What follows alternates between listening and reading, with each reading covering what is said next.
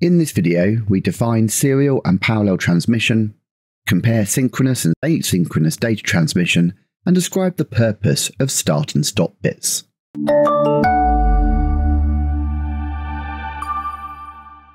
Data transmission can occur over very short distances, e.g. from one component of a computer to another, short distances from, say, a computer to a local printer, and over long distances, e.g. from one computer to another over a global network. When data is being transmitted, we need to consider three essential factors. Firstly, there's the direction of data transmission. Can data be transmitted in one direction or both? The method of transmission, so how many bits can be transmitted at once? And finally, how will the data transmission itself be synchronized? Now note, this section isn't strictly in the AQA specification, but provides some useful knowledge on the basics of data transmissions. First, we have Simplex transmission.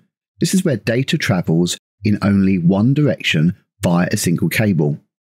This type of transmission might be used to send data from one computer to a monitor, as traffic only needs to move in one direction. Next, we have half-duplex. Data can travel in both directions via a single cable, but not at the same time. This type of transmission occurs when using parallel printer cables. A file is sent to the printer, and the printer can respond with error code such as ink low. However, the printer needs to wait until the computer is finished sending the file. And then lastly, we have full-duplex. Data can travel in both directions at the same time using two communication channels. This is the most common form of data transmission and is typically used in network cables, both within LANs and across the internet. With these cables, data can be sent and received at the same time. So let's now have a look at serial versus parallel transmission. We already know we can transmit data using simplex, half-duplex and full-duplex modes. But data can also be sent via serial or parallel. These two sets of terms can be used in conjunction with, for example, we could have a full-duplex serial transmission or a half-duplex parallel transmission. So with a serial data transmission, individual bits of data are sent one at a time via a single cable. With parallel data transmission, individual bits of data are sent simultaneously via a series of cables. You need to be able to compare the two and understand the advantages and disadvantages of each. So serial transmission is commonly used with USB, the Universal Serial Bus Interface. It has minimal interference, it's simple and low cost, and it has a better reliability over long distances. But it has lower transmission speeds than the alternative.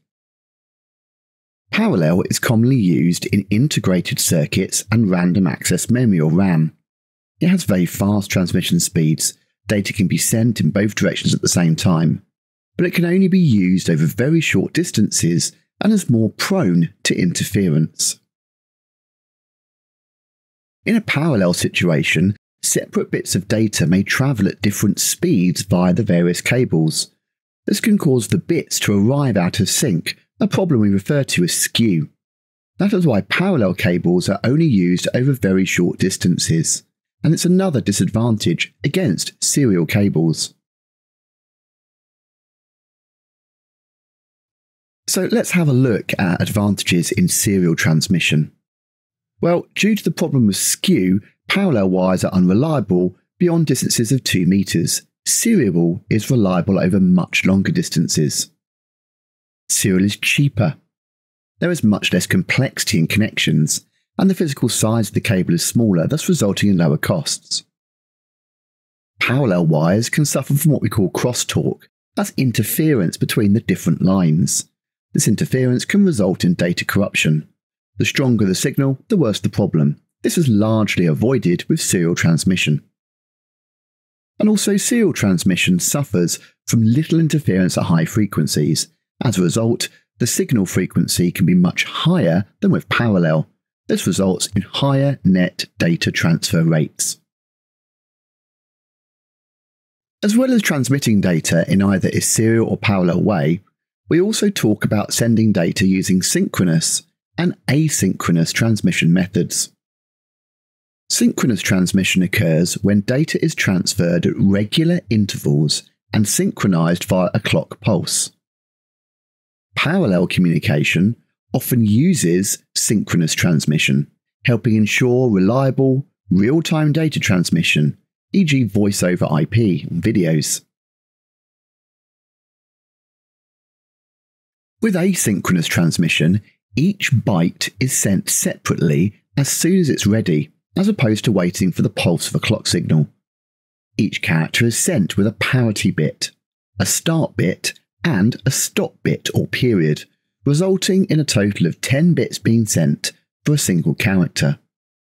This provides the receiving device with a way of knowing when new data has arrived and provides a short gap between sets of bits to prepare for the arrival of the next.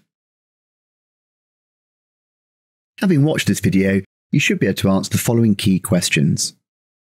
How can data be transmitted? What are the advantages of serial over parallel transmission? And what is the difference between synchronous and asynchronous transmission?